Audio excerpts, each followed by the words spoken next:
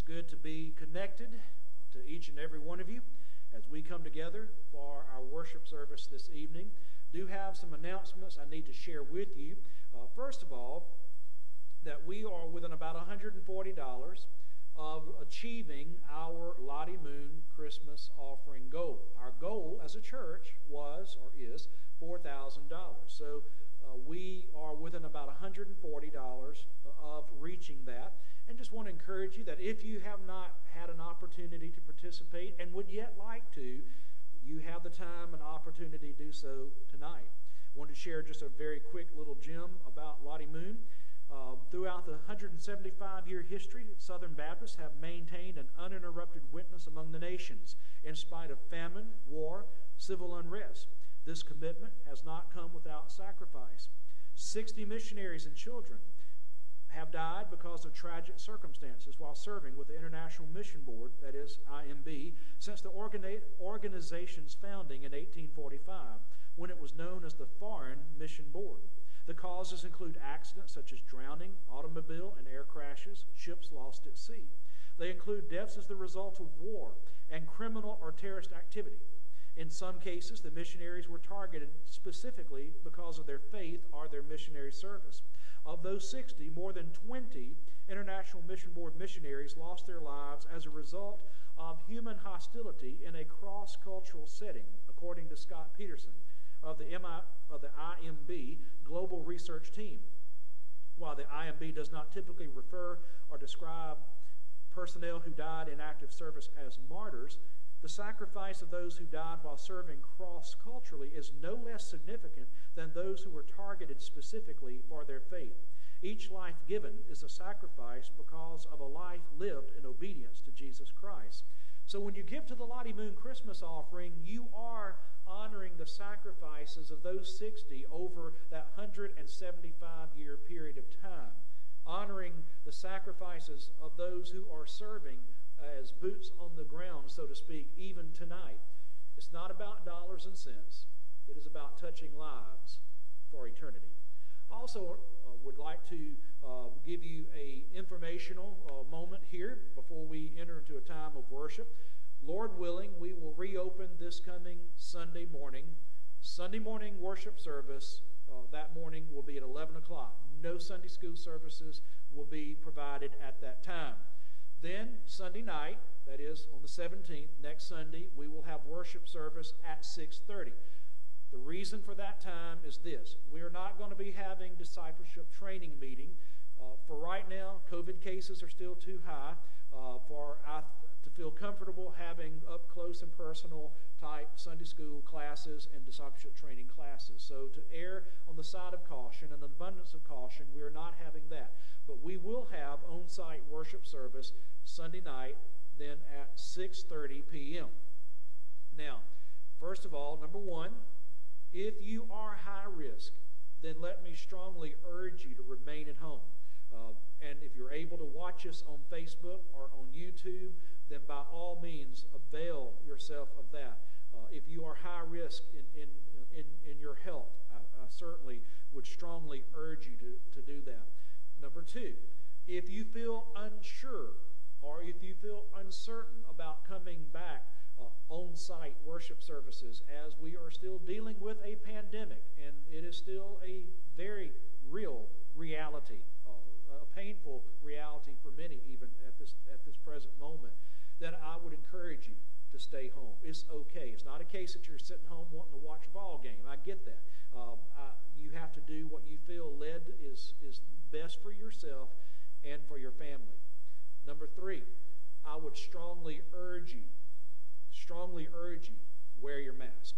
We are dealing with a COVID variant, a COVID-19B, so to speak, variant, that while the symptoms may not be any worse than the main pestilence, it is still aggressive in terms of being contagious. So I would strongly urge you to wear your mask. I hate to sound emphatic upon that, but I just am putting it out there, and I trust that you would use God-given common sense on that.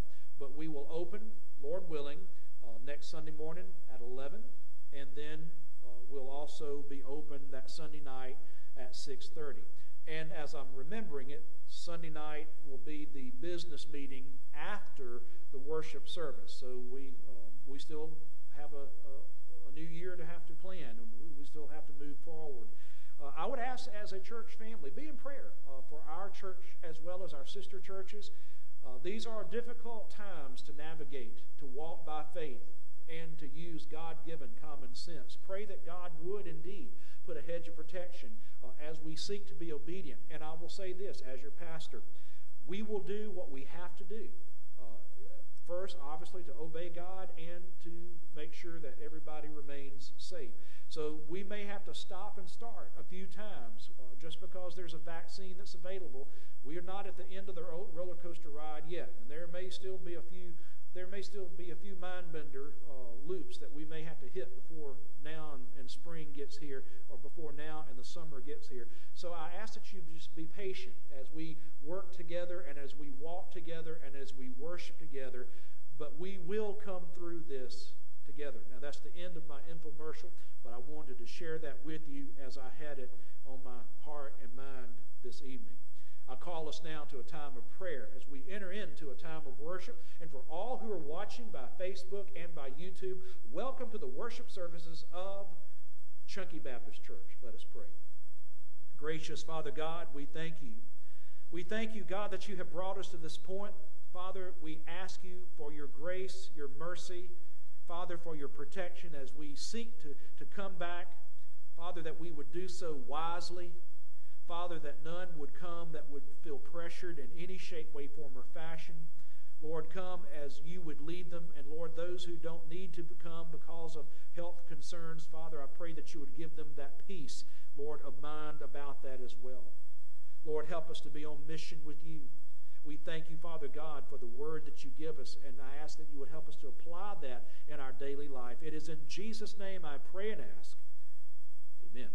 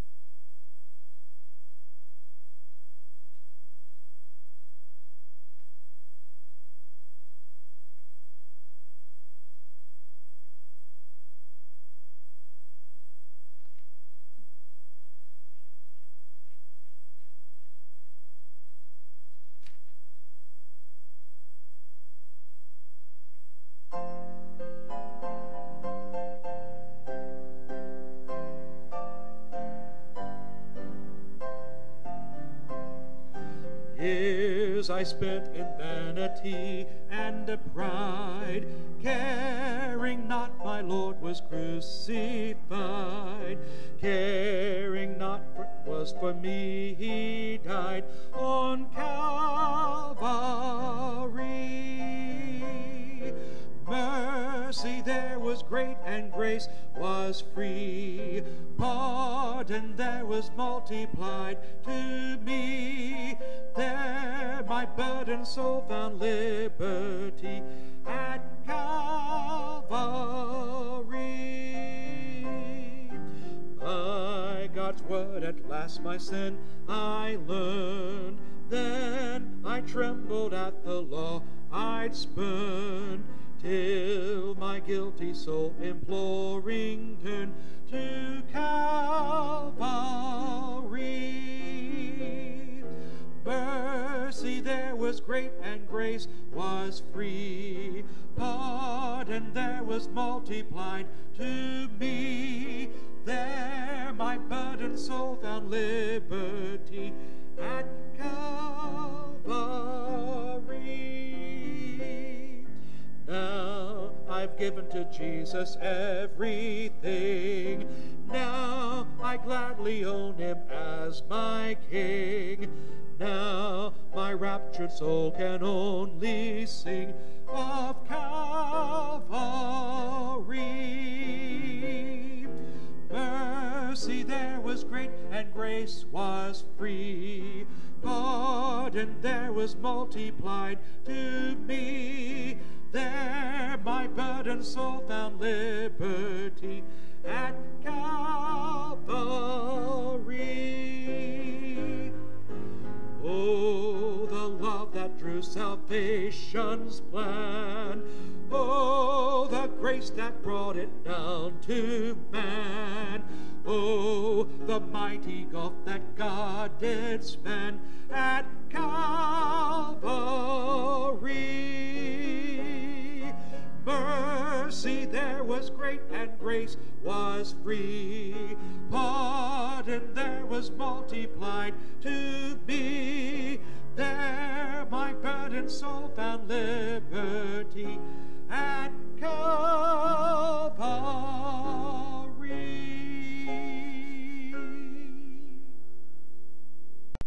If you have your Bibles, turn with me to the book of Joshua, chapter 9.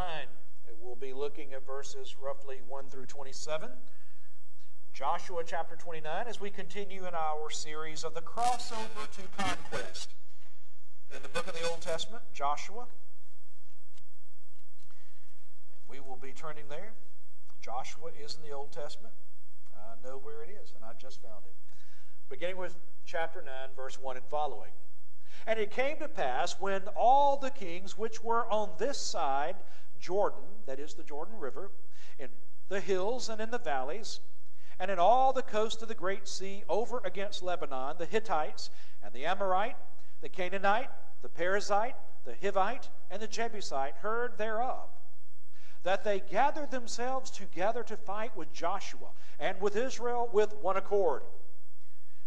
And when the inhabitants of Gibeon heard what Joshua had done unto Jericho and to Ai, they did work wilily, that is, deceitfully, and went and made as if they had been ambassadors, and took old sacks upon their donkeys and wine bottles, old and rent and bound up, and old shoes and clouded upon their feet, and old garments upon them.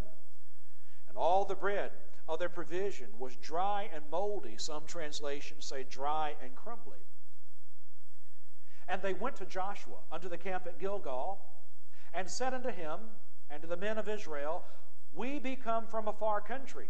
Now therefore make ye a league with us. In other words, we're from a far country. Make a treaty of peace with us. And the men of Israel said unto the Hivites, Peradventure ye dwell among us, and how shall we make a league with you? And they said unto Joshua, We are thy servants. And Joshua said unto them, Who are ye, and whence come ye? And they said unto him, From a very far country. Thy servants are come because of the name of the Lord thy God, for we have heard the fame of him, and all that he did in Egypt, and all that he did to the two kings of the Amorites that were beyond Jordan, to Sihon, king of Heshbon, and to Og, king of Bashan, which was at Ashtaroth. Wherefore our elders and all the inhabitants of our country spake to us, saying, Take victuals, that is, take food, with you for the journey, and go to meet them, and say unto them, We are your servants, therefore now make ye a league with us. This is our bread. We took hot for our provision out of our houses on the day we came forth to go unto you. But now, behold, it is dry, and it is moldy. And these bottles of wine which we filled were new, and behold, they be rent. These our garments and our shoes are become old by reason of the very long journey. And the men took of their victuals, and asked not counsel at the mouth of the Lord. And Joshua made peace with them, and made a league with them to let them live. And the prince of the congregation swore unto them, that is, the leaders of the Israelite congregation swore unto them. And it came to pass at the end of 3 days, after they had made a league with them, that they heard that they were their neighbors, and that they dwelt among them.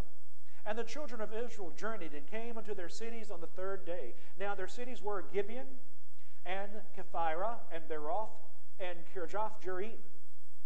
And the children of Israel smote them not, because the prince or princess of the congregation had sworn unto them by the Lord God of Israel. And all the congregation murmured against the princes. In other words, the leaders of Israel. But all the princes said unto all the congregation, We have sworn unto them by the Lord God of Israel. Now therefore we may not touch them. This we will do to them. We will even let them live, lest wrath be upon us, because of the oath which we swore unto them. And the princes said unto them, Let them live, but let them be hewers of wood and drawers of water unto all the congregation, as the princes had promised. And Joshua called for them, and he spake unto them, saying, Wherefore have ye beguiled us, saying, We are very far from you, when ye dwell among us? Now therefore ye are cursed, and there shall be none of you be freed from being bondmen and hewers of wood and drawers of water for the house of my God. And they answered Joshua and said, Because it was certainly told thy servants how that the Lord thy God commanded his servant Moses to give you all the land, and to destroy all the inhabitants of the land from before you. Therefore we were sore afraid of our lives because of you, and have done this thing. And now, behold, we are in thine hand. As it seemeth good and right unto thee to do unto us, do. And so he did unto them, and delivered them out of the hand of the children of Israel, and they slew them not. And Joshua made them that day hewers of wood and drawers of water for the congregation, and for the altar of the Lord, even unto this day, in the place which he should choose. May God bless the reading of his word. Discernment versus disaster. Discernment serves you better than just common sense alone. It was true in Joshua's day. It's true in our day. Now, I'm not saying we don't need common sense. Please don't let that be the takeaway. We need common sense. You can have too much book learning and not a bit of common sense. You need common sense, but it needs to be a sanctified common sense. A common sense that comes from discerning the Word and the will of God. Discernment versus disaster. The horrors of war are accentuated in the use of deception. In World War II, one of the German army tactics, and specifically that of the Nazis, was to switch the road signs so that Allied forces on the ground coming into an area could not depend on the road signs for direction. Because generally, with the road signs being switched, unless they had been changed back and you never knew if they had or not, you might be going in the wrong way. It was a way to misdirect. It was meant to ensure confusion and chaos and slow down the Allied advance. Therefore, the Allies had to rely on their own maps and to discern how to read the map correctly to know where to go and how to get there. In the Old Testament, in the conquest of Canaan, now Joshua and the people are going to experience a different type of scenario. Now they're going to experience a different type of warfare, not a head-on confrontation where they're marching around Jericho, or the Ai situation. The first battle of Ai being, of course, a disaster because they really did not seek God. This time it's going to involve deception, not the battle of Ai. The second battle of Ai was a God-given rout. God gave them the victory using an ambush, so to speak, to achieve victory and annihilate the enemy, because God was using Israel. I know it sounds violent and bloody. The Old Testament really is not. But God was using Israel to bring judgment against those nations that had utterly refused Him time and time again. This time, they're experiencing a different form of warfare, the art of warfare that involves outright deception. The Gibeonites were discerning, and they used their discernment to practice a desperate deception, a gambit that paid off because the Israelites were undiscerning of God. But God, by His grace, repurposed the decision and the outcome. Israel would not be derailed by this unwise decision, because we find in the midst of that a merciful God, not just on behalf of Israel, but yes, even on behalf of the Hivites of Gibeon, or we will call them the Gibeonites. Today, as you and I continue our own crossover to conquest, where we have stop and starts, we've had a pause. We hope to come back on site next Sunday. There may yet be pauses ahead of us. We too need a healthy, holy sense of discernment.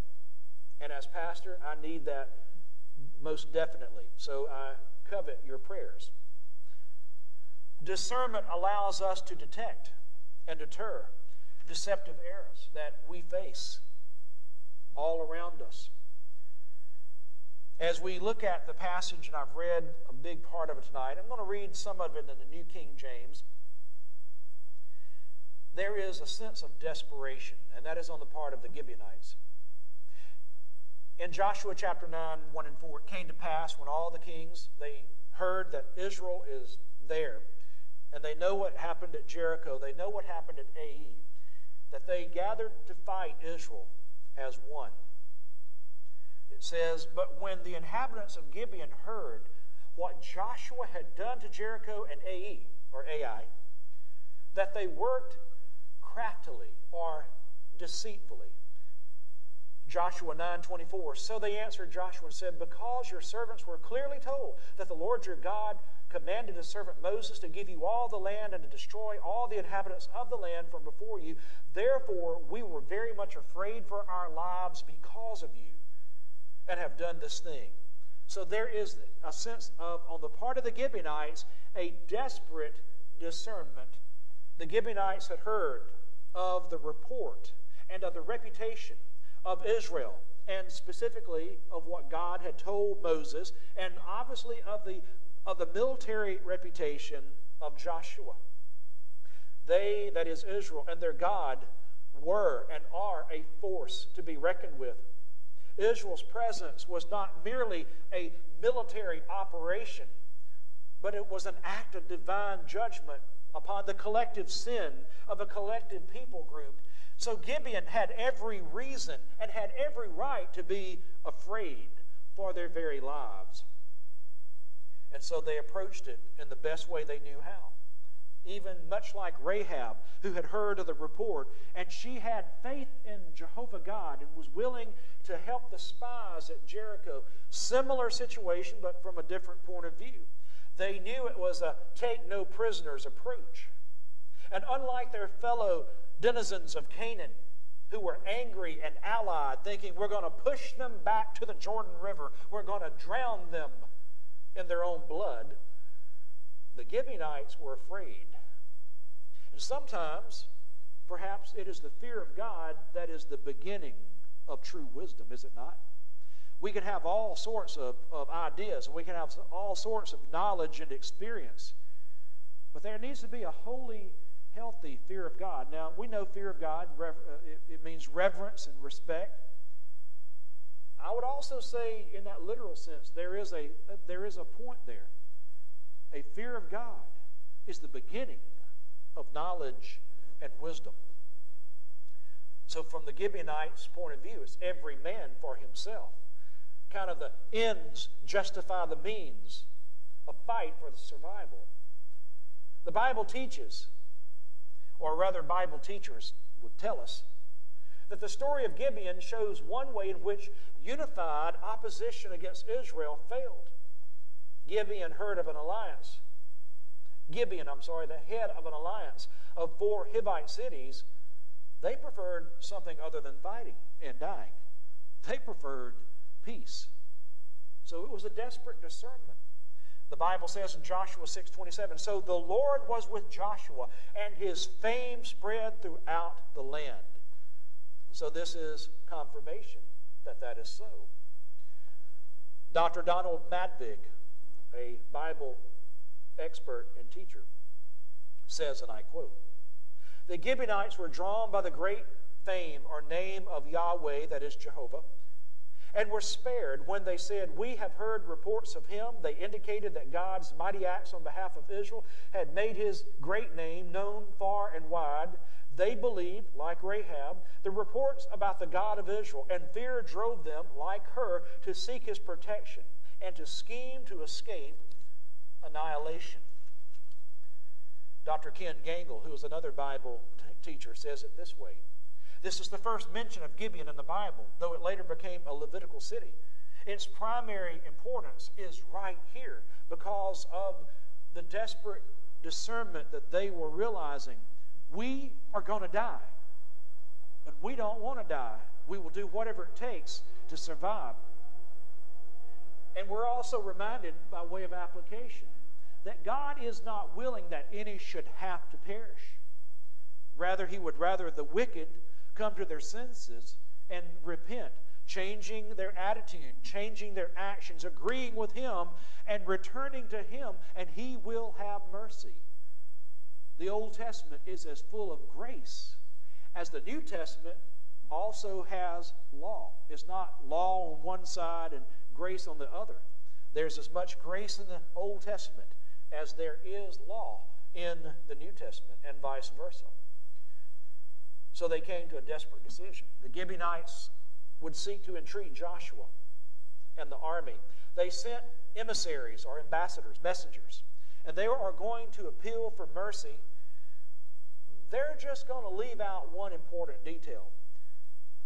We're your next door neighbors. They make it look as if they have traveled from a far and distant country, that they had heard of the fame of Jehovah God and of Moses and Joshua, so they're coming so that they can get in on the good side now.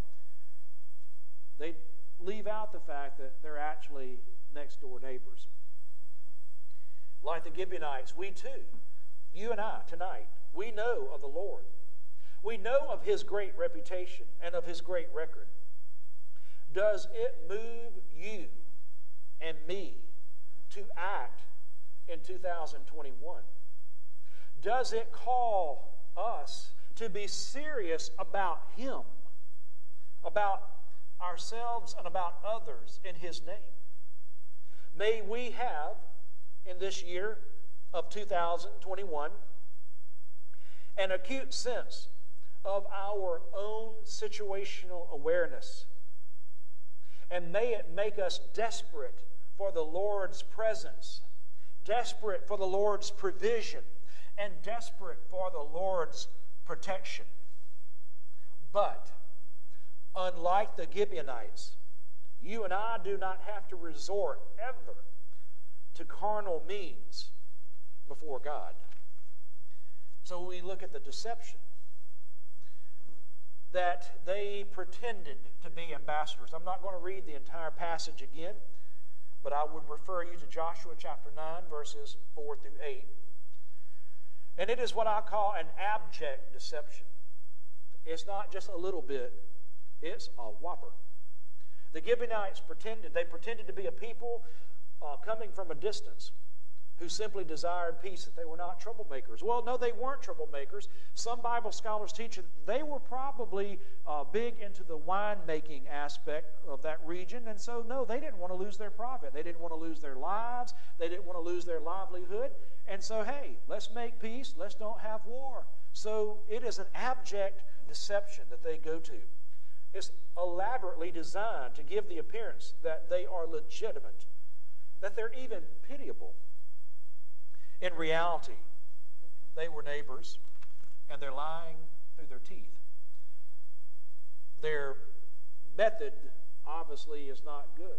Their motive was because we don't want to die. But it was also an audacious deception.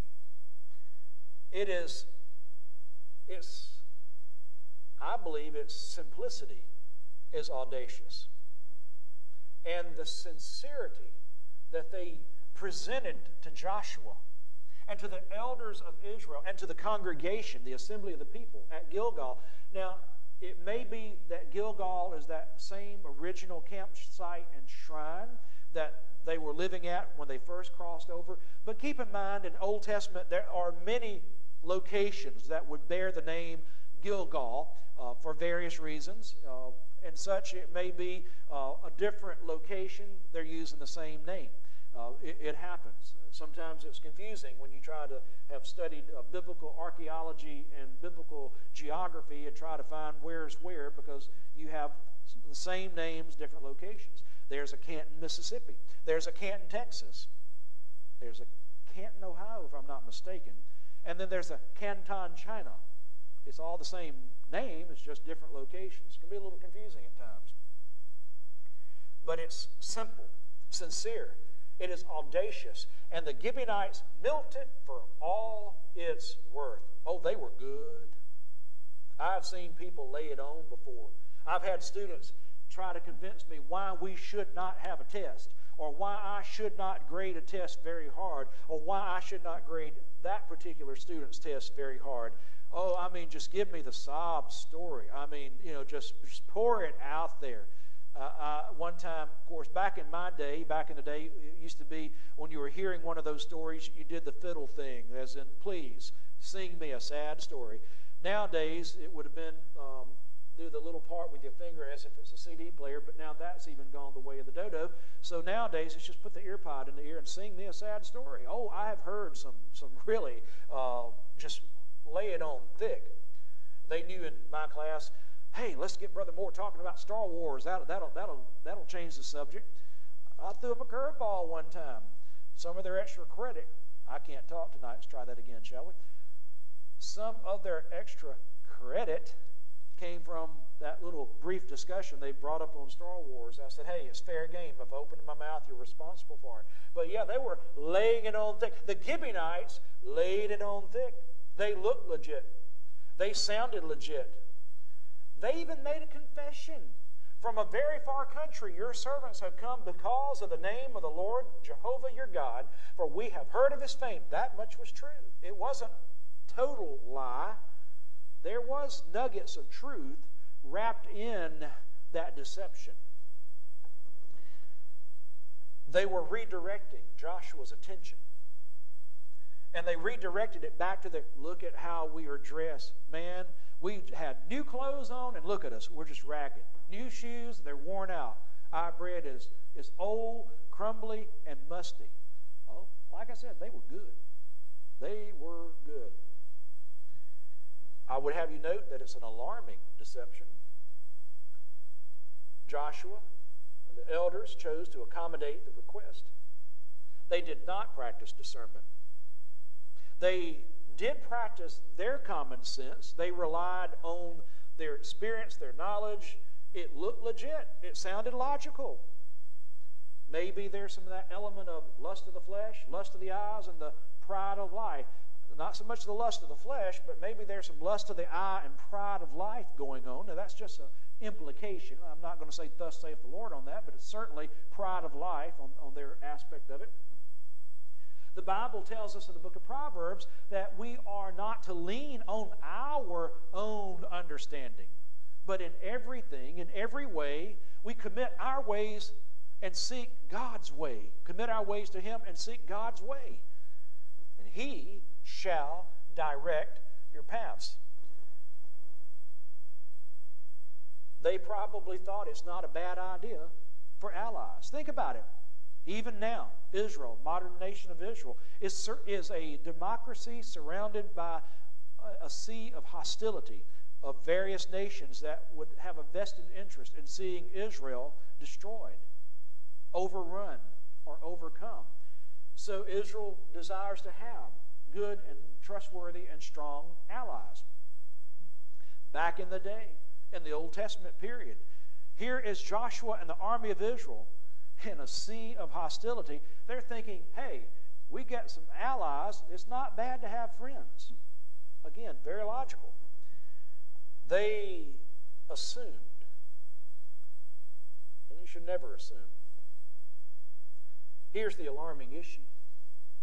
In Joshua 9, verse 14, then the men of Israel took some of their provisions, but they did not ask counsel of the Lord. Israel could not take advantage of wisdom and discernment that they did not seek or that they did not ask for. Dr. Ken Gangle states, missing God's will by making an honest but significant mistake, they were fooled by their enemies and had to live with the consequences. Trying to walk by sight, the Israelites failed to walk by faith. Ouch. Because that's true for you and me. That's true for the church in the 21st century. Sometimes it's not a case that we deviate because, hey, I'm just going to jump off and do my own thing here. That's not always the case. Sometimes it's a choice. It's not always a choice between good and evil. Those tend to be the easy choices. It may be a choice between what is good and what is godly. Go with what is godly. It may be a choice between what is right and what is righteous. And then where there is spiritual deception is concerned, because we are no different and we're no better than our first parents, meaning Adam and Eve, that we too are subject to mind games by Satan, where that lust of the flesh and the lust of the eyes and the pride of life come into play. We better be prayed up, because sometimes it looks good. Sometimes it sounds good. It's logical, and everything just seems to click. Used to be a saying in my class, if it walks like a duck, if it quacks like a duck, if it looks like a duck, it must be a chicken.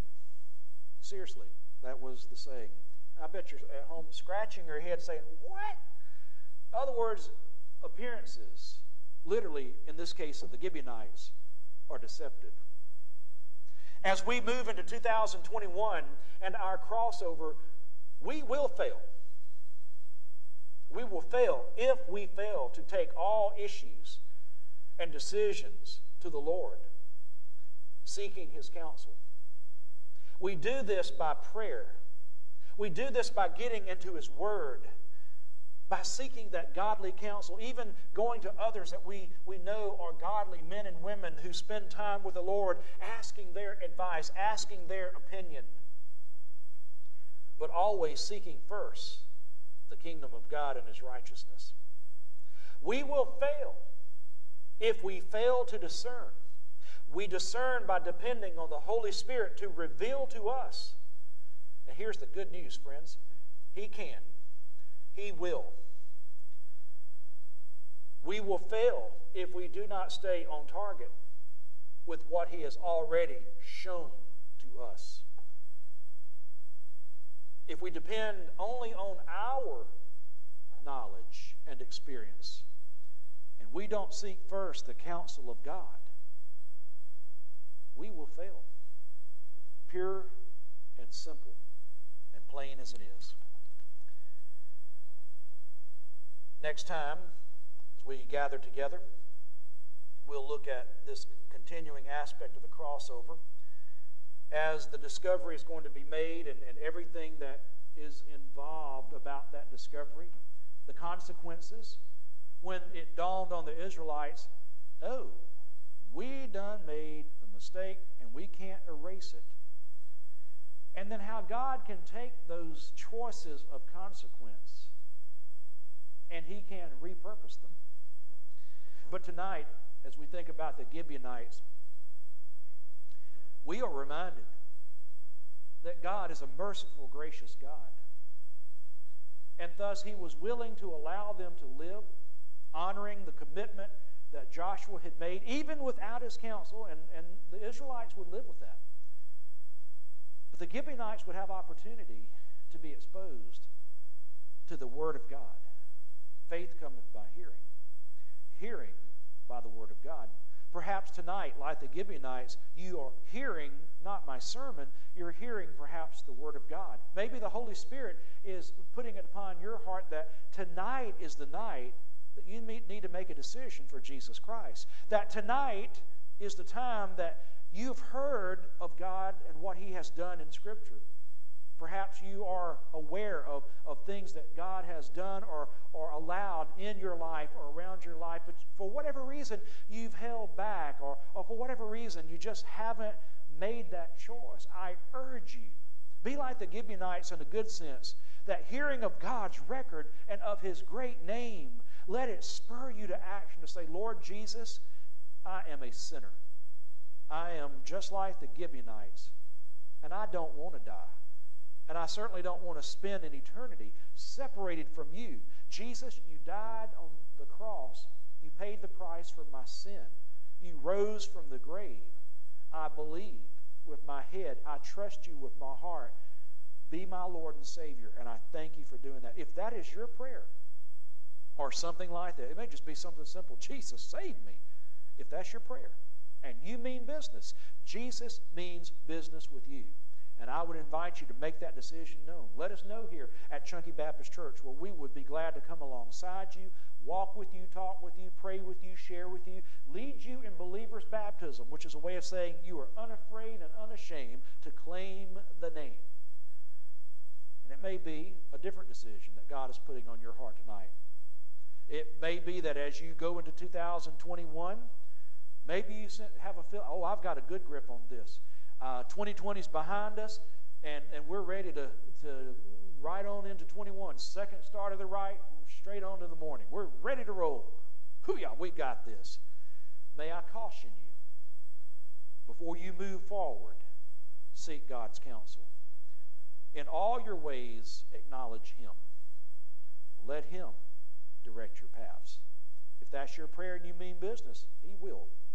Let's bow for a word of prayer, and we are dismissed. Gracious Father God, thank you, Lord, that you give us the ability through your Holy Spirit and your precious written word to be able to discern. I ask that you would indeed sanctify our experience, our knowledge, our common sense, all that, the wisdom and logic that we have, the reason, all these things, intellect, Father, that you have given us. Lord, we ask that you would consecrate it and use it so that we might be able to discern. Father, as we move into the remainder of this month, as we move into the remainder, Lord, of this post-holiday season, looking at the coming of this new year, Lord, may we have discernment. Lord, help us to bring everything to you before we try to do anything. Father, give your word success tonight. Father, call us to your word, your worship, and your work. In Jesus' name I pray. Amen. By His grace, go with God.